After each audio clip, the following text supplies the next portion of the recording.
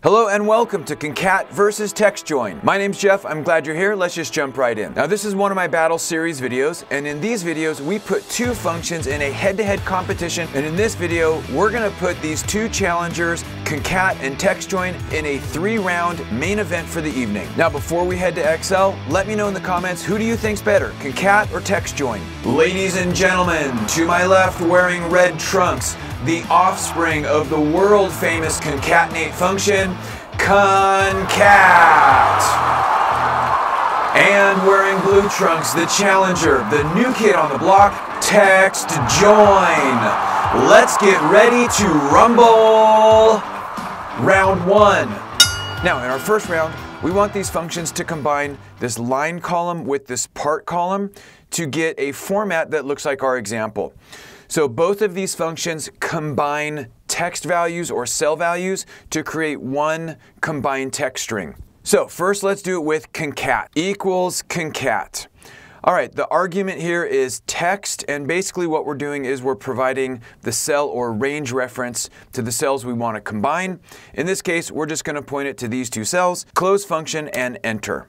And now we can simply fill this formula down, and we got it. Now let's do the same thing with TEXTJOIN equals TEXTJOIN.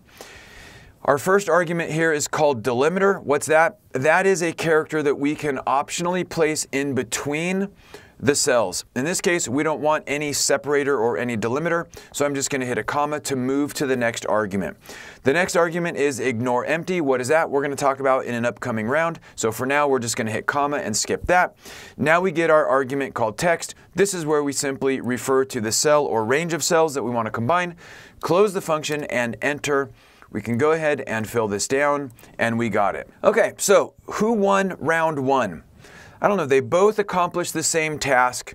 I would probably use CONCAT just because it's cleaner, there's no additional arguments. So in practice, I might go with CONCAT. Round 2. Now in this round, we want to combine department, account, and subaccount, but we want it in this format. We want to use a colon in between each of these components. So let's try it with CONCAT equals CONCAT. So can I just give it this range and hit enter? No, because there's no delimiter. So how would we do it with CONCAT? Well, equals CONCAT.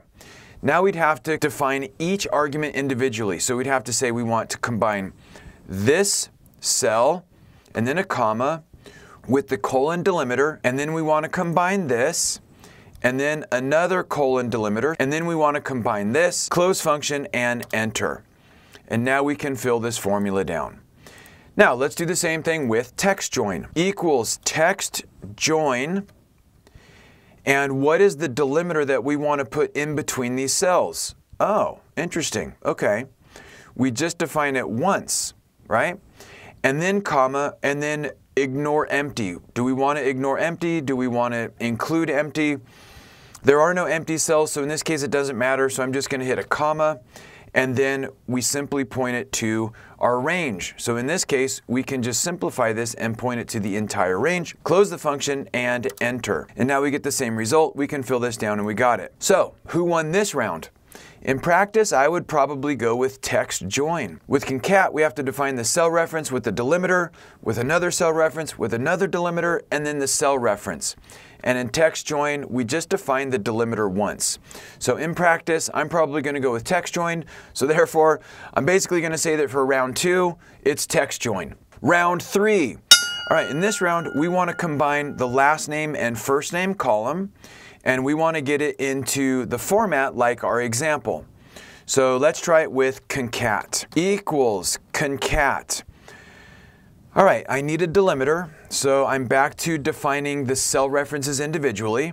So I want to combine this, comma, and now I have to define the delimiter, which in this case is a comma, space, and I have to enclose that in quotes, and then we have our next cell reference. Close the function and enter.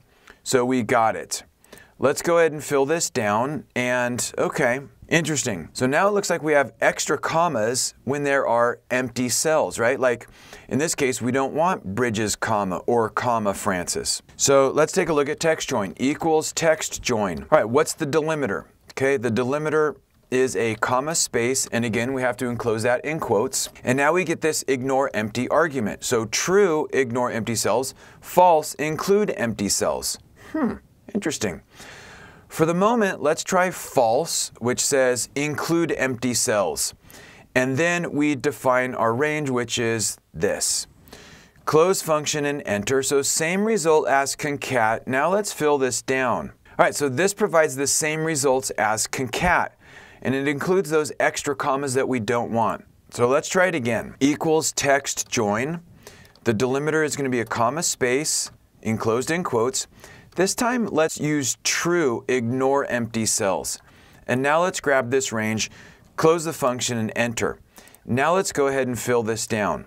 Okay, interesting. All right, let's take a look at the second argument, ignore empty. If this is true, it means we want to ignore empty cells, which means we do not want to include the empty cell, and we do not want to include the corresponding delimiter. If, however, we say false, it means we want to include empty cells, and therefore we want to include the extra delimiters. Now, I also want to let you know one more thing. Equals text join. All right, so we want the delimiter, which is the comma space. If I leave this second argument out, okay, meaning it's an optional argument and I don't have to specify it, if I do not specify, it defaults to true, which makes sense, right?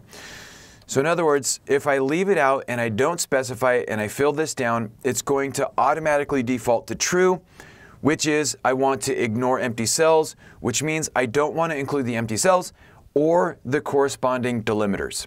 So who wins round 3? In practice, I'm going to go with text join. So to wrap up, okay, we do these battle series videos not really to decide which function is better, because after all, it really depends on the project and the kind of data that you're working with.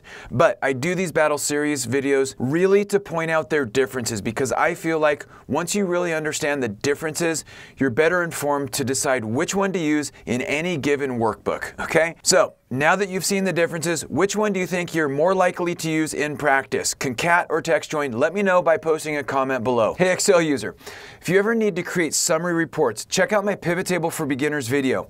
It starts at the beginning and shows how to store the data transactions in a table and then how to summarize those transactions with a pivot table report. I hope it helps unlock the incredible power of pivot tables. Thanks so much for joining me. Have a great day.